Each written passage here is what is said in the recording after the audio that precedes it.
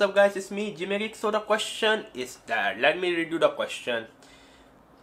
Okay, I did a diploma in computer engineering and a degree in electronic engineering, and now doing a CCNA course and a CCNP after taking experience and planning to come to New Zealand for a job cause my uncle live in New Zealand. I will be have a bit of sport. So please can you suggest me, is it worth to work in New Zealand as a network engineer? If not, then which country? So there's a person who did a diploma in computer engineering, and then he did a bachelor in electronic and now doing a CCNA, CCNP. Good. Do not do a CCNA and stop. The CCNA do not hold any value because you are just a Cisco certified network associate. You are irrelevant. Become a Cisco certified network professional, CCNP. So the main question is that, is becoming a network engineer in New Zealand worth it? Again, it depends.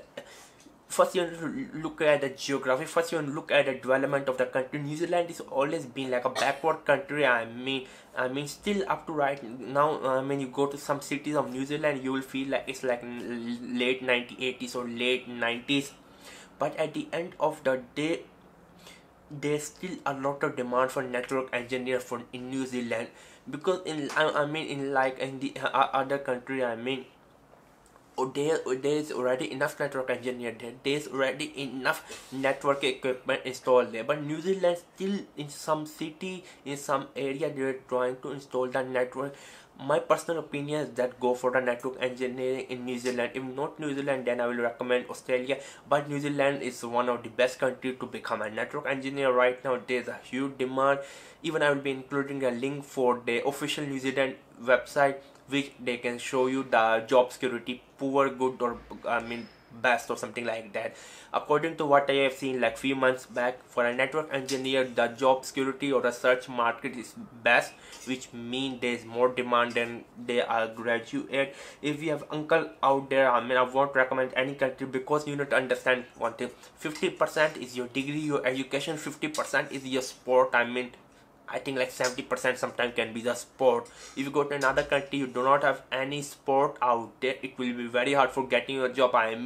If your uncle is already out there, do some kind of like post graduation diploma in network engineering, and then already will be having a CCNP and apply there, by an hour, you are golden. I will only recommend getting a CCNP with a postgraduate diploma in network, because you are not going to get a visa based on your CCNP. You're going to get a visa based on your postgraduate diploma in networking or postgraduate certificate in networking.